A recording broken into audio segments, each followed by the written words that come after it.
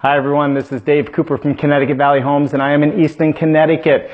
And I had to show you this kitchen again. We were here once before and you got to meet Joe, the homeowner, but they've graciously let us come back in. So I just wanted you to have a final product look. The customer is moved into the house now. You have the puck lighting underneath. We have subway tile all the way around. Look at this farm sink. The customer absolutely loves this farm sink. It's very deep. Sorry, I didn't move the sponge. Right? The range hood.